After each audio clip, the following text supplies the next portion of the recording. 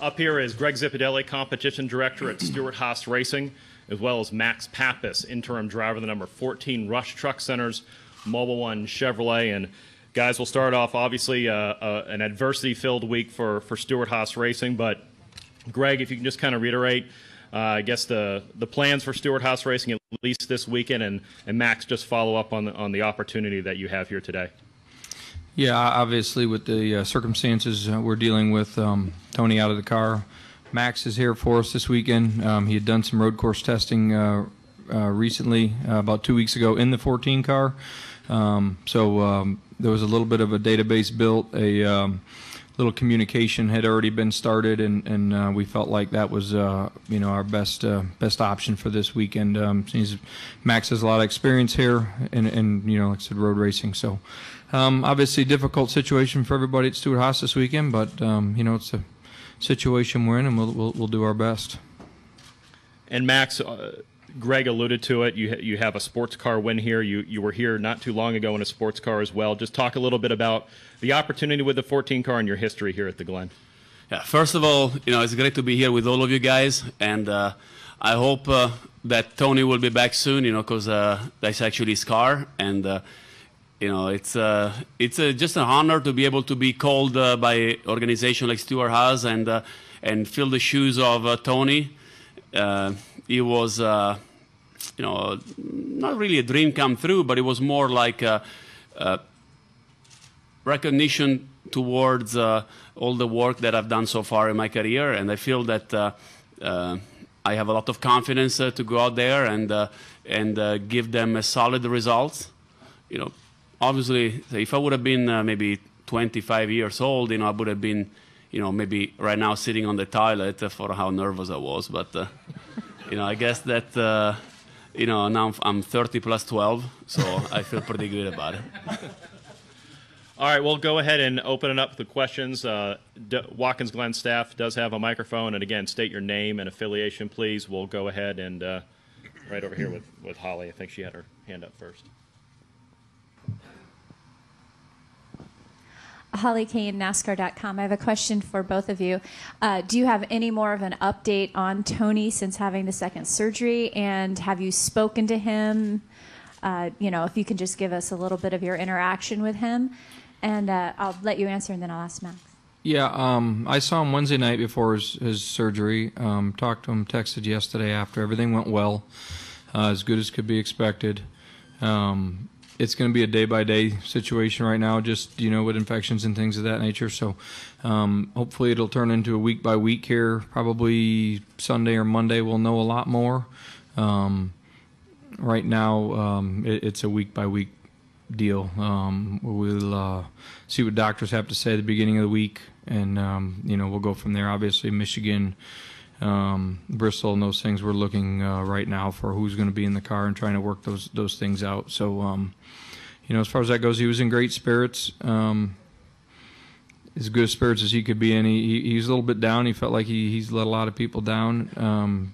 The world is fans, so I know he's all the support that he's gotten from fans and the racers here, I know has helped him a lot. We talked about that, and it's cool the outreach that this area has given him. And Max, what would you have been doing this weekend if you weren't here racing? And could you talk about this is going to be a very high-profile ride for you, for sure.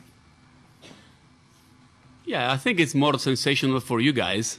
For me, I love the opportunity, and I love that you guys talk about it. And in one way, I feel that what I would have been in Elkhart Lake, racing the Ferrari, and actually, that was going to be the plan actually to do both, but at the end, Remo Ferri Racing decided that would have been better just for me to stay focused on this deal here and not flying around.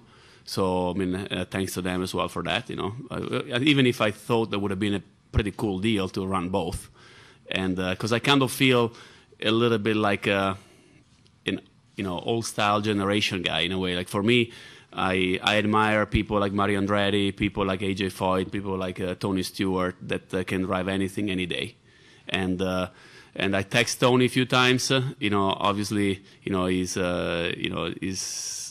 doing his own deal. He's trying to recover. But I can tell you guys this, watching and listening how much love there is for this guy in the sport, it's really overwhelming. Like everyone really loves him for real. But at the same time, I feel that love has been spread around towards me driving as well. And I felt really good about it. People were excited about me being in the car, and everyone said, just go out there and represent him in the best way you can. And that's kind of what I feel like. I'm going to go out there, do the best I can. And I know my ability. I have a lot of confidence in my own abilities. And, it's, you're asking me if this is something that's going to change my career. At 42 years old, I don't think too many things change your career anymore. It's more just a satisfaction, in a way. It's more like, I woke up this morning, I told my kids, I say, guys, Papi's going to go out there and drive for Tony Stewart. That's something we're going to talk about in the year to come. Claire? Claire B. Lang, Sirius XM NASCAR Radio. Greg, obviously there's a lot of speculation about who might be in the car, and that'll be like wildfire until you actually announce it. But are you getting closer to being able to say whether it's going to be a rotating cast of people? And can you talk about some of the challenges, with races just a week away and 2 weeks away, what you're going to do? We would love to put somebody in the car until Tony comes back. The problem we're faced with next week is if you look at the schedules and you lay out the nationwide schedule in Mid-Ohio and us in Michigan, they don't match up very well. So somebody would do two half-ass jobs, or we can try and find somebody that's out of the norm and put them in the car and try to go to Michigan and do the best we can. And then hopefully maybe Bristol we could pick up with one person that maybe be able to do the rest of it and obviously be a nationwide driver. There's a couple really good people, that we've talked to. There's an awful lot of people have reached out. And obviously a lot of people would love to get in that car, but right now we're taking it slow. We spent a lot of time on this week. Obviously we had a lot of stuff with our sponsors, and we're trying to keep them as involved as we can, because obviously they're very important partners to Stewart-Haas and our future. So, we're trying to weed out, give them some options, and get their input, and just try and do everything in the right way. And aside from racing the car, how soon do you see Tony stepping in to help make decisions and run the ship from where he's at, being the leader of the group? He's been involved. I mean, he was, in and out Tuesday, Wednesday. But we shot him a text, and then I talked to him about Max and a couple of our options, and he was all about Max getting in and doing it. Didn't question it. Was actually sounding pretty excited about it. So, and in all honesty, to answer your question, we're waiting for him to kind of, I'm thinking tonight, tomorrow, I'll be able to spend a little more time talking to him and get his input as well. So we've got a little bit of time before we need to make that decision. I feel like before we leave here Monday morning, we need to know what we're doing when we go home. I'll probably take all of that time to make sure we make the right decision and move forward from there. Jeff Clark from USA Today. You obviously know Tony maybe better than anybody, and I was wondering what you think his mentality is going to be, or how you think it's going to be for him Sunday when he's lying there watching the race on TV. I mean, how difficult is that going to be for him when that moment actually comes? I think that's a really difficult moment for anybody that's been in the sport and has raced. But I think, his personality is as much of a racer that he is. I think it'll be harder on him than anybody else. When you look at the consecutive starts that he's had over here, and how many races he's run, and now he can't get in his car. I think I imagine that'd be really tough on him. And, we'll all be there and support him. And it's still his car. He's just out for a temporary spell. So we'll do the best we can. We're trying to keep him cheered up as a group, and it is what it is. He loves racing and knows. We all know that this day could be here. It's here now. We're just going to do the best we can to navigate through the obstructions that we have, and one day at a time. And, you know, before you know it, we'll be talking about him getting back in it and be business as usual. Yeah. Jeff, I can tell you this, you know, from the driver's standpoint, you are definitely not happy. You know, I've been in this situation, and you can picture it as you want, you know, but you don't want nobody to put his butt in your car. Nobody. And knowing Tony for over 20 years, I just can tell you guys that I really feel that something like this that happened to him is going to be back with a lot more aggression that he has ever had. Because I think that being out of the car sometimes open up your eyes on a lot of little things. And sometimes, you know, God makes things happen for a reason. And, you know, you never know. Marty? Marty Smith, ESPN. Greg, what was the range of emotions for you from, I'm guessing you got a call in the middle of the night, and then you immediately have to go into what now mode while simultaneously dealing with one of your best friends' injury? Yeah, we were in Atlanta. I was sleeping. Obviously, we went down for a tire test. He was supposed to meet us there in the morning, so phone started going off about 12:42 or so, and hasn't stopped since. But I don't know. My emotions have obviously was my biggest concern was he okay? Was he going to be okay? And then the reason I'm there is to try and deal with whatever circumstances, you know, get thrown at us. So there, other than obviously feeling bad for him and wanting to know where he was at, I haven't had a whole lot of emotions through this whole thing, to be honest with you. I've just kind of just tried to stay as focused and as level as I can, and do the best job that I can for him and Stewart Haas Racing. Okay, Mark.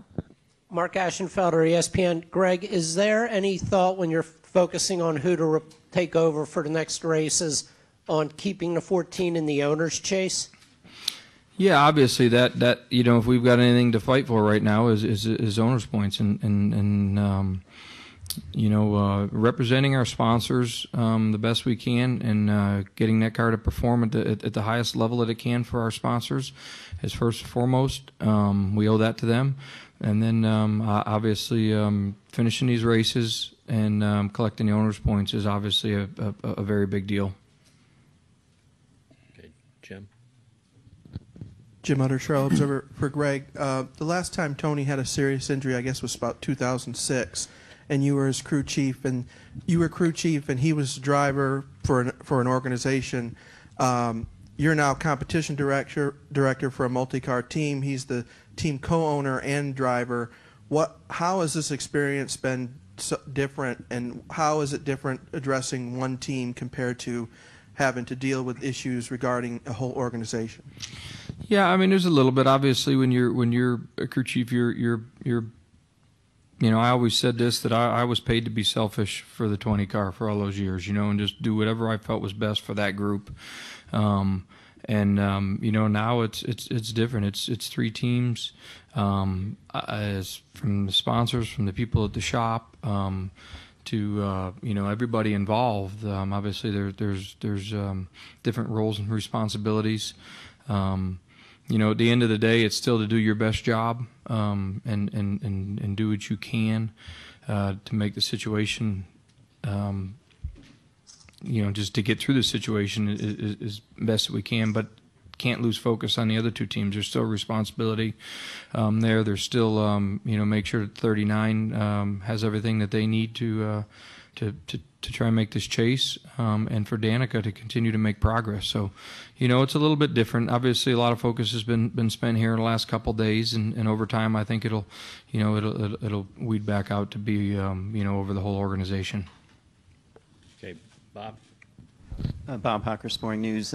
Greg, I mean, you've talked that you know he'll be out at least for a few weeks, but no real timetable. I mean, is there any hope he could be back at Atlanta or Richmond?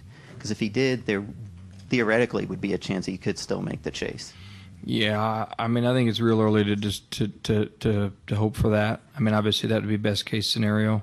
I don't know. Honestly, I mean, without getting into a whole lot of details, it's going to be a few weeks before we have before we can even look at that and talk about it. Right now it'll be a week to week prognosis on him, and it'll be week to week for us as a team to try and put the best candidate we can in at that racetrack, and we'll go from there. Okay, we'll get close to wrapping up here. Lee? Lee Spencer, Fox Sports. You said you're not opposed to having a variety of drivers in there. I mean, could you kind of custom tailor, a driver to a track? I mean, obviously you want consistency. Max had consistency since he tested with you guys last week, but, would you be opposed to, a lot of people have said Kyle Larson, but is he too young to take over a role of that magnitude this early in his career?